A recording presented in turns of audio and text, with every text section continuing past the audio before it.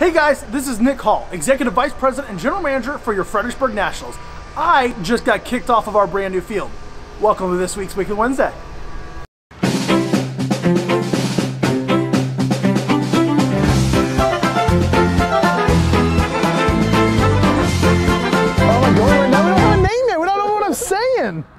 Hey guys, this week we are definitely staying around the outskirts of the newly installed turf at the stadium. That is right, behind me the grass is green and we are ready for baseball at the ballpark.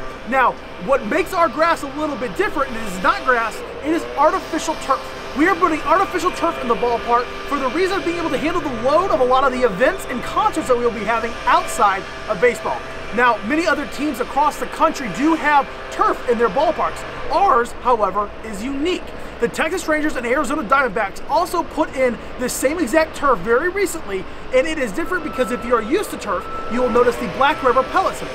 Here, it is coconut shavings and sand, making the grass, one, be cooler, and two, have a more authentic feel of real grass inside the ballpark so that your Fred Nats players will not be able to tell the difference on real grass compared to the grass here, right here in Fredericksburg.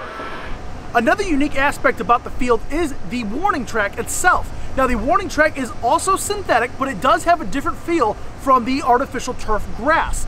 This is to alert our players as they are approaching a wall when they are making a great play right in front of you guys right here in Fredericksburg. The safety of our players is at the utmost forefront when picking out the perfect field for your Fred Nats. One important thing about the materials of the playing surface was giving that traditional baseball field to the infield with a real dirt infield, and we have done just that. As you can see behind us, they are hard at work on installing that skin onto the dirt infield. It will be comprised of real dirt and clay, as will the pitcher's mound. That's right, the pitcher's mound and the infield skin will be real dirt to give that real baseball feel. Now, because it feels like baseball, it's time to give away some tickets. Allie Sneed, you are this week's winner for 4 tickets to opening day. We've done it every Weekly Wednesday. Why not keep the tradition going? If you can like, comment, and share this post right now, you will be entered to win 4 tickets to opening day. I'm gonna go try to sneak my way back onto the infield. I will see you guys soon. Go Fred Nats.